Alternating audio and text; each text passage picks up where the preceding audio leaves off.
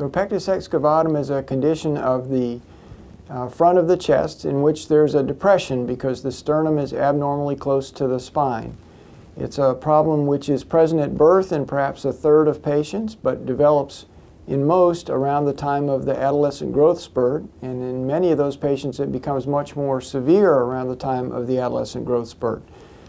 It's very clear in pectus excavatum that a large fraction of patients in our series of somewhere around 4,000 pectus patients, we find about 2/3 have symptoms. The symptoms are commonly shortness of breath with exertion, easy fatigability, or pain in the chest.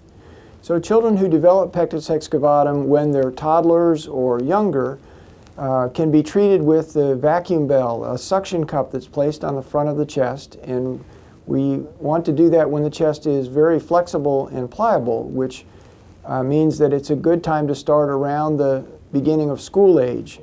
Commonly, though, the depression really isn't noticeable until the patient gets to the pubertal growth spurt, so perhaps around the age of 12, 11, somewhere in there.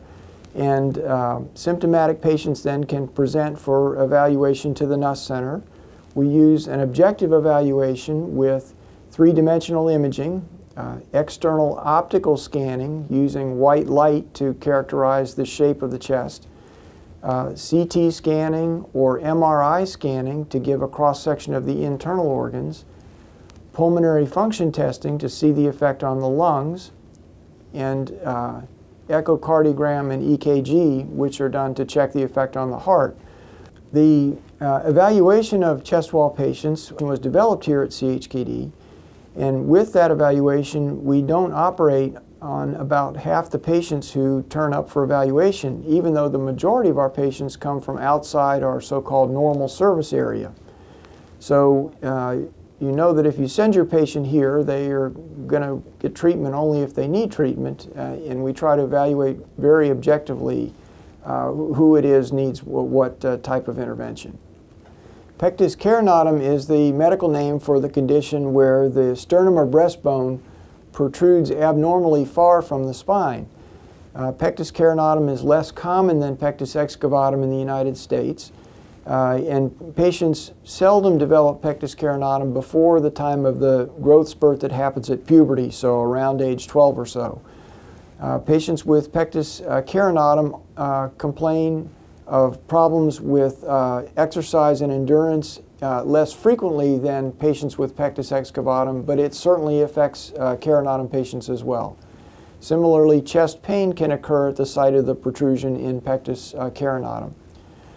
In patients with pectus carinatum, we treat patients with a staged management. So the first stage of management is to treat the patient with an external brace. About 3/4 of patients treated with the brace have effective treatment, and in those in whom brace treatment isn't effective, we offer surgical treatments, of course. Generally speaking, brace treatment is undertaken around the age of, say, 13 or 14. I think 14 years is the average age our patients begin treatment with the brace. It generally requires 1 year to 2 years of treatment with the brace. After the brace has flattened the chest, there's a recurrence of pectus carinatum in about 5% of patients. So even though we don't require the patient to wear the brace to skeletal maturity, 95% of the time the chest stays in the corrected position after it's straightened out.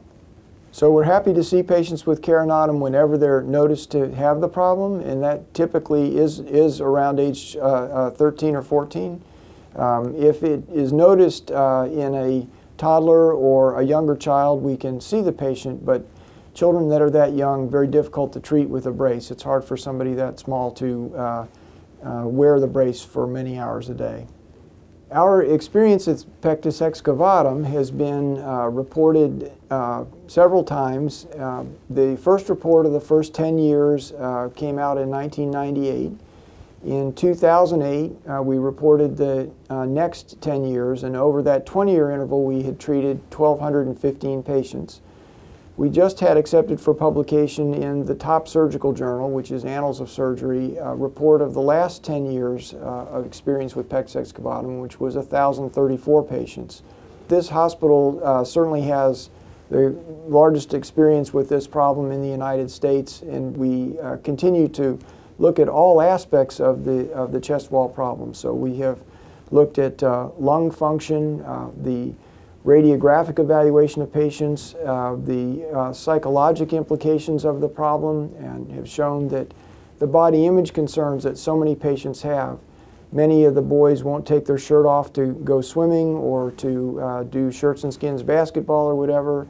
But after operation, they can't wait to get their shirt off and frequently sit up in the hospital ward with no shirt on in bed after they've had their repair.